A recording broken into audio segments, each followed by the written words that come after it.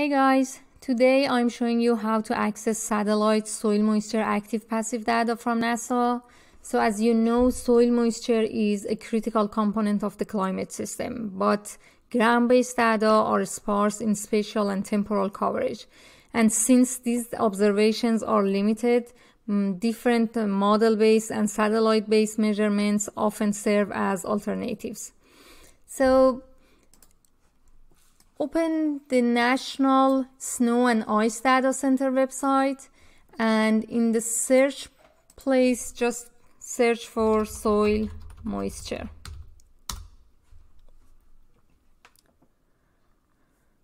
In the new page, you can filter parameters.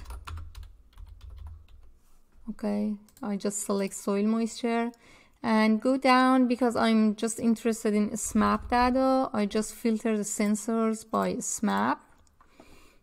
And now I have different SMAP data. As you know, SMAP soil moisture data are available in 4 levels from L1 to L4 with different formats, GeoTiff and HDF and much more formats.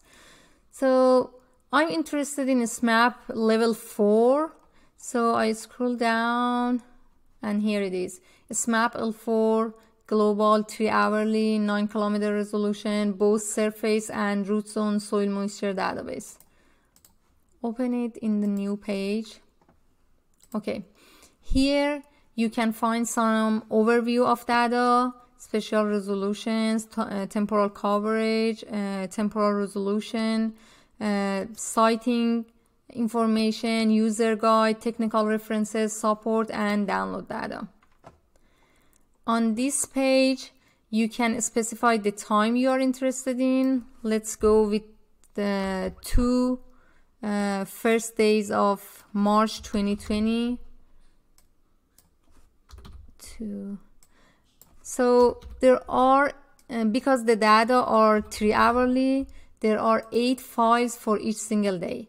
So if you have 2 days, it is 2 multiplied by 8 plus 1, which is 17 files for 2 days. So as you can see, I have 17 files here. And I also can filter the spatial coverage. You can either import any polygon in shapefile format, or you can just draw a box or a polygon here. So if you want to zoom in or zoom out, you can use your mouse scroll wheel to zoom in. Let's say I'm interested in finding soil moisture data for California. So I draw a bigger box around California to make sure that I have covered all the area. So for this area, for these 2 selected days, I have 17 files selected.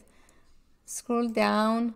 You can either order your files and download the zip files, or if you are not interested in this format, because if you go to previous page, you can see that these data are in HDF5 format.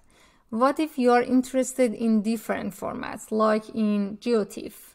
Because that's the type of data I can work with easily.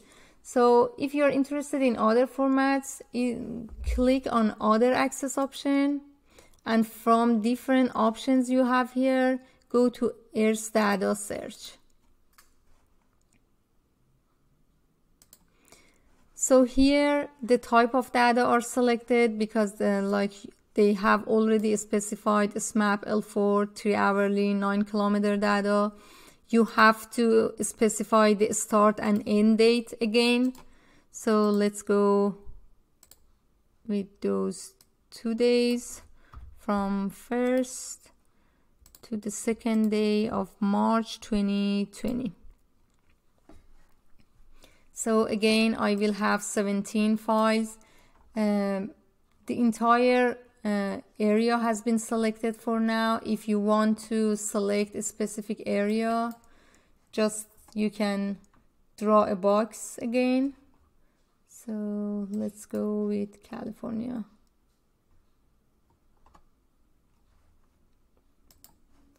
I just draw a box around California border. Okay, now you can download data for this box and this temporal coverage from the first day of March 2020 to the second day of March 2020. Click on download all,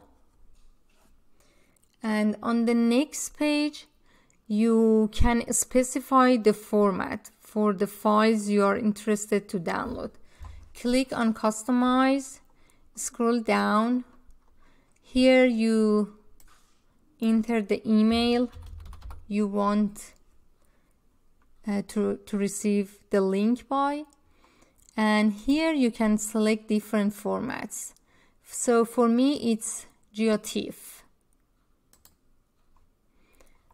Go down. There are different type of data here.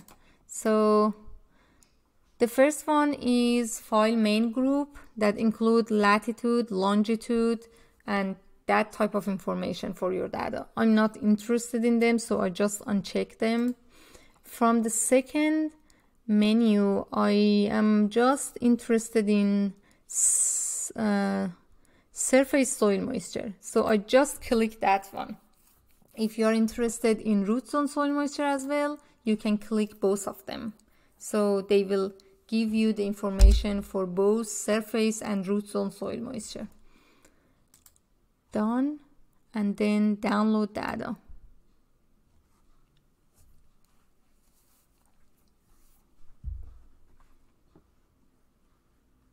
Okay, so it will bring you to a new page.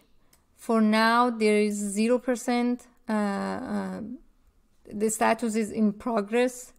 Once the data you were interested in are ready to download, the page would be like this one. Okay, so it takes like 1-2 hours for the files to get ready. Once they are ready, so you can see that it says the status complete, and here I have the links that I can click on and download the data I'm interested in. Okay, thank you guys for watching. If you liked it, please subscribe my channel.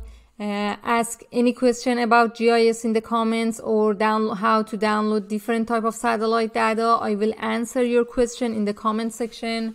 If I need more, if it needs more consideration, I will make a video based on your question, and I will share that on the in the channel. Have a wonderful day. Bye.